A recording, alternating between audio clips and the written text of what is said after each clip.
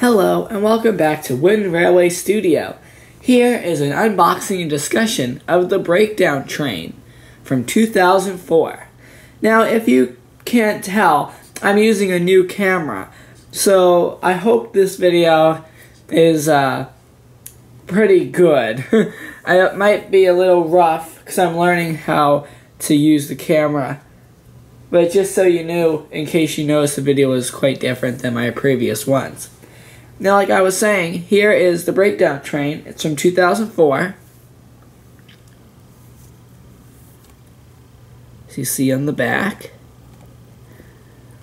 Let's look at it more up close. I'll be unboxing it and then discussing it as well. On the package it says it has a special feature, which is the magnetic lifting arm. Hauls vehicles and cargo. It has made of real wood, Thomas Wooden Railway logo. There's a character card and stuff included. Let's see on the back. We have like different information, detailed graphics, magnet connectors, real wood construction, durable finish. The logo again, and then all this information on the bottom. Now, let's see how I will do this. Hopefully this will be smooth. Because it has quite an amount of packaging on the inside.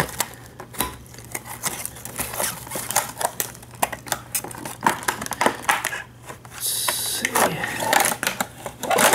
Right there. Here in this nice little case, we have the pamphlet and the character card, which I will read aloud. When an engine is in distress, its breakdown train to the rescue.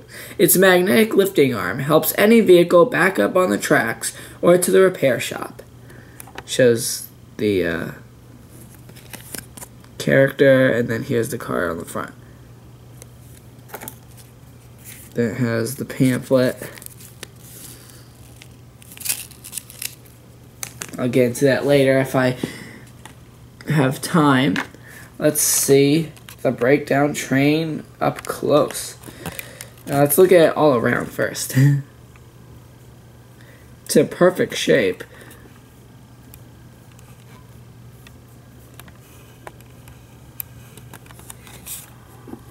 Move my blocks here. Okay, let's get to looking at the piece itself. Here is the flatbed. It's dated 2003, but the package is dated 2004. Learning curve from 2003, since 2003, and then not, but they didn't do it. You know how they went out of business. They can't do it anymore. But what do you call it? But they actually put the wrong dates on the bottom. So the train could be from 2008, but it has 2003 date on the bottom, which confuses a lot of people. But here's the flatbed. It's in perfect condition, like I said. Not a scratch mark on it.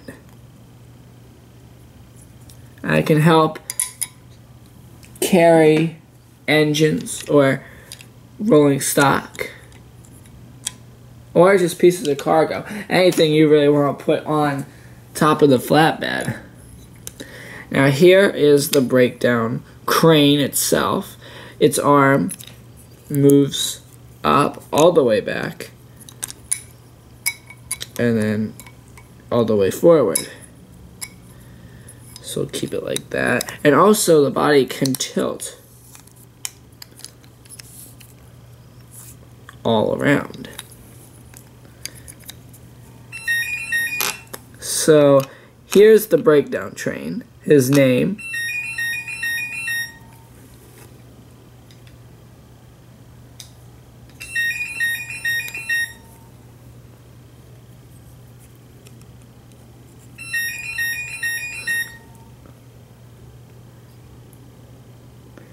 Then we also have the hook right here.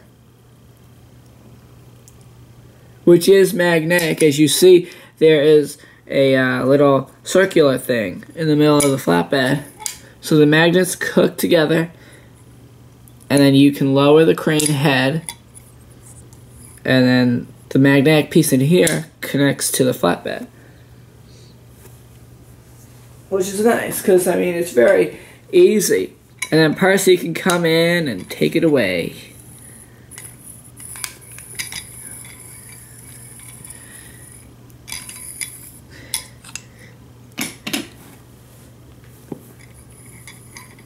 It's really nice.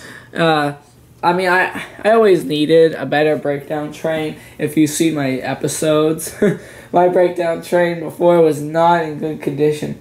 I even had 2 breakdown cranes and 1 flatbed, which is kind of odd.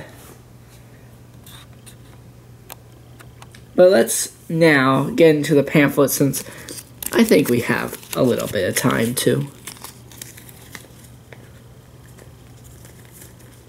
Let me open it up carefully so I don't damage it in any way. Okay, here we go. Oh, almost. Here you go. Right there. Now this is going to be a little different than the way I normally do it. I'm not going to show the pamphlet to the camera. I'm going to move the camera to the pamphlet just so it's, you know, easier. So here's the classic characters and some of the not so classic characters like Boko and Mavis, a couple of pieces of rolling stock, some narrow gauge engines, the Thomas and the Magic Railroad trains,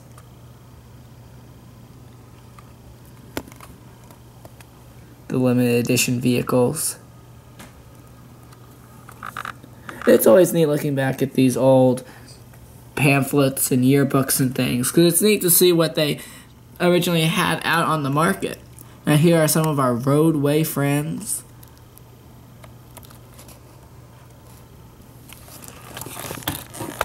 Let me flip this over.